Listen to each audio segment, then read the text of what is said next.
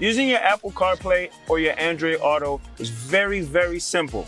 All you have to do is first hit the app button to your app connect, and then you're gonna take your cord, plug it into your phone like so,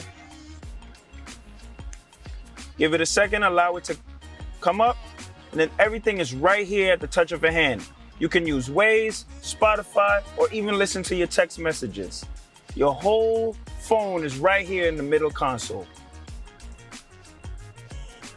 Hello? Hi, Earl. How are you? I'm well, Chris. How are you doing? Awesome, awesome. What are you up to? I'm just out here showing off the new Atlas Cross Sport. Oh, that car is amazing. Are you telling everybody to come see it at Queensboro Volkswagen? Oh, you know I am.